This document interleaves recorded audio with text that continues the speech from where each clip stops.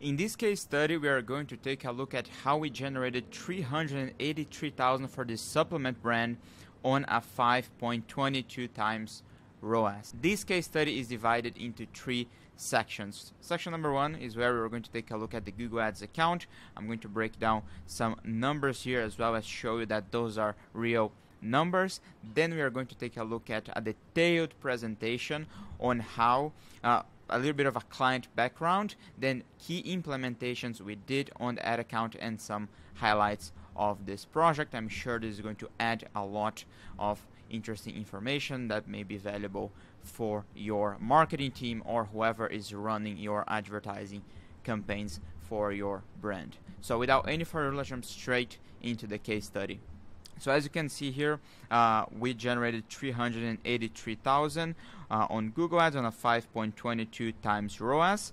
We spent something around $73,000, and as you can see, one thing that's very interesting to mention here is that all the metrics improved from last year. So as you can see here, the cost went down a little bit, so we are spending less. We generated $94,000 more last year compared this year 2022 compared to the previous year, from November 30th to November 30th 2022. The cost per acquisition here was 7.9. so they sell I'm going to show the specific metrics and their AOV in a second, but this is a very competitive cost per acquisition for them. And finally, the ROAS here, as you can see, just mentioning before, we decreased the cost per acquisition by $2, and here we increased the ROAS by 1.49. So all metrics improved overall. And one other thing that's very interesting to mention is that if we look at their total revenue, as you can see here on Google Analytics, we generated more than 27% of their total revenue just from Google Ads campaigns alone.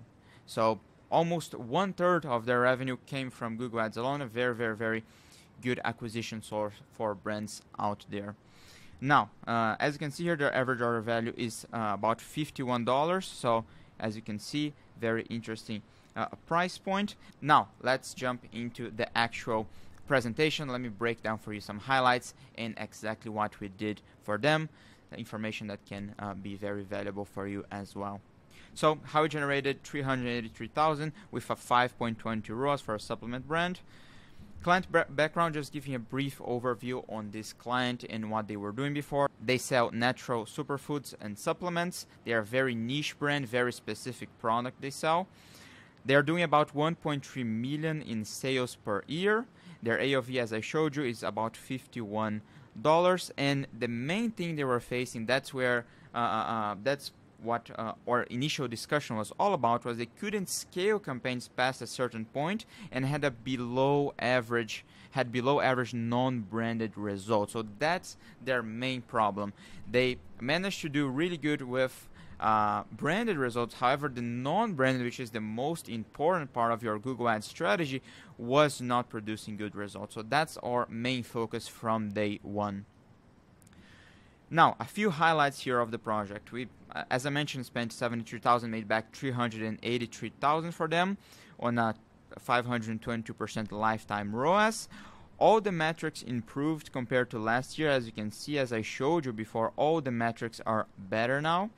And this is a lot due to what I'm going to show you in the breakdown in a second.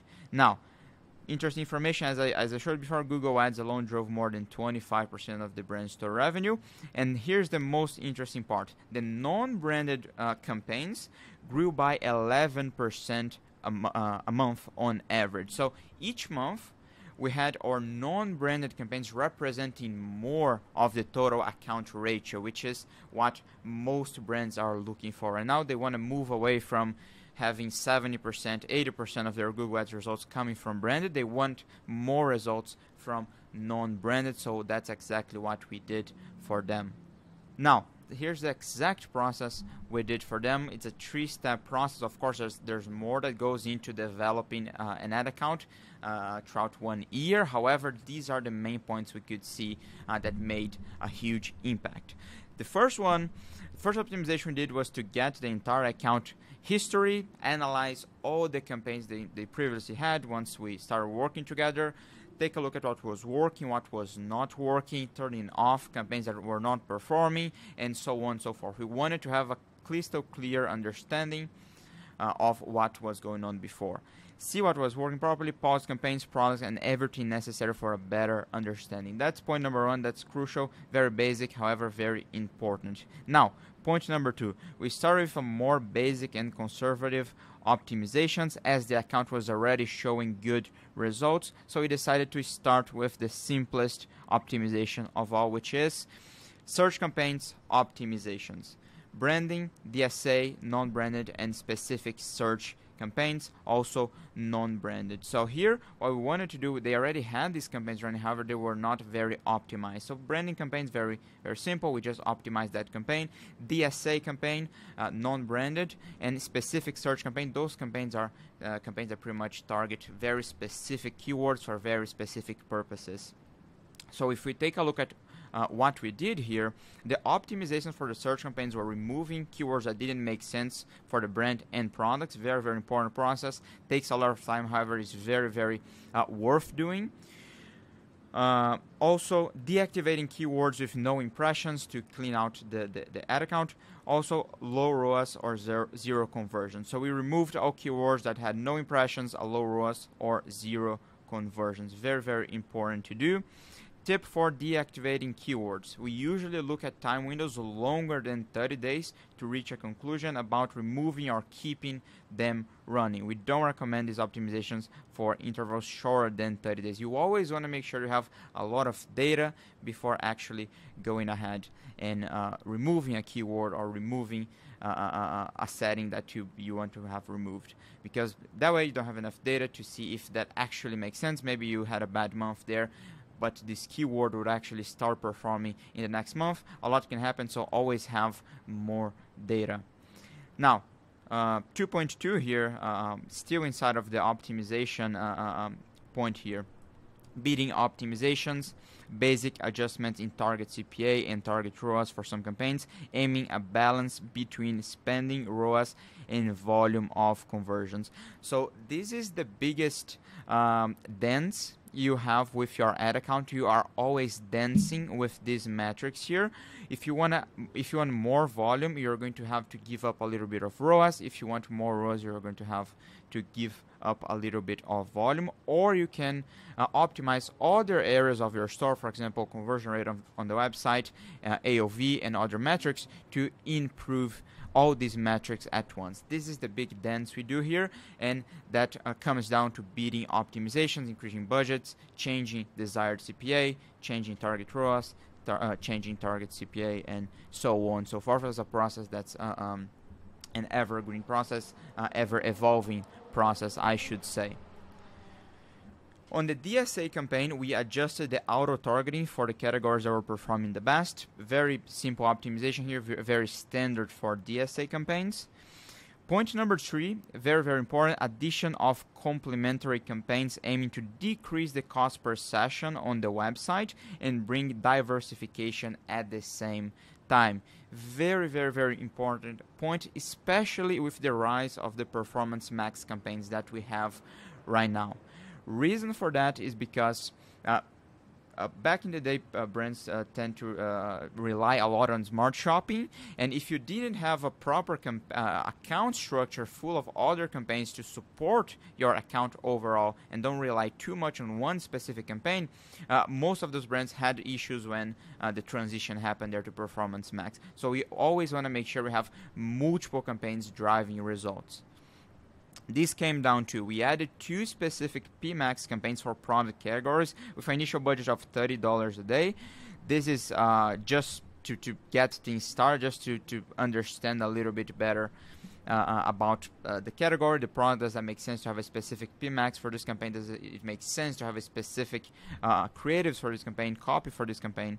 And adjusted bidding, observing performance and scaling vertically. So what we are doing here, we are adjusting bidding, observing how this campaign reacted, and then scaling if it made sense, with progressive increases of $2 to $5 each interval of optimization and analysis of results. So what we are doing here, to summarize, we are launching these very specific PMax campaigns with very specific assets, which I'm going to show to you in a second, and then we are just seeing if it makes sense. If not, we just remove the campaign. If it does, we keep scaling up. Now, for the PMax, we did the bread and butter: copy, images, and videos focused on specific products and broader assets for categories and brand. So with PMax, you always want to have a mix of what you are looking for. You want to be very specific with products, your best sellers, but you also want to have broader assets, because the Performance Max campaign is really broad in the way it's built. So you want to make sure you are showing most of your products in the Performance Max campaigns, very branded related images and videos and copy there. Now, for the audience signals, which is how you target your Performance Max campaigns, we always start with remarketing lists, as this is a very qualified audience signal. For the consolidation algorithm, one of the best audiences. Then we always test other audience signals that make sense. So we want to start with the most qualified audience signals first, the best possible audiences we have, which is usually remarketing lists, your list of customers, or who visited your website in the last 30 days, or who added something to the cart, for example, and so on, so forth. Then from the audience signals, the code ones, we created custom segments of search terms and purchase intention through the audience manager and use it on PMax. So here's where we are building on top of the Performance Max, the audience signals. We are discovering what works, and then we are pretty much scaling from there, adding more and trying more audience signals to try to find more qualified ones. Finally, we use analytics to look for interest and in-market audiences to test as other signals again.